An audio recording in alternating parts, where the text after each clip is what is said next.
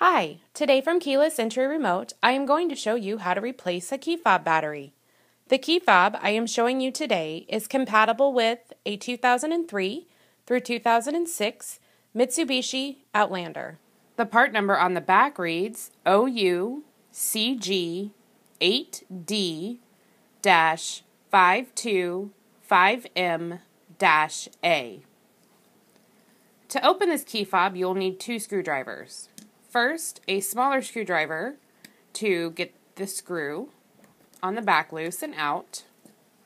And then you'll need a larger screwdriver to insert in the slot and twist.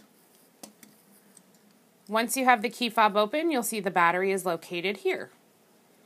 The battery for this key fob is a CR2032. To replace the battery, first you'll need to pop out the old battery. Once you have the old battery out, you'll replace it with a new one. With this key fob, it's plus side up. Once you have the new battery back in, simply pop the key fob back together.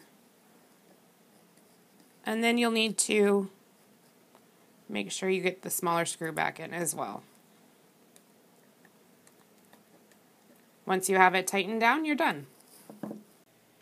If you need to order a replacement battery or an actual key fob remote, click on the link in the description below or visit our website at keylessentryremotefob.com or call us at 402-671-5100. Again, you can click on the link in the description below or you can visit our website at keylessentryremotefob.com or call us at 402-671-5100.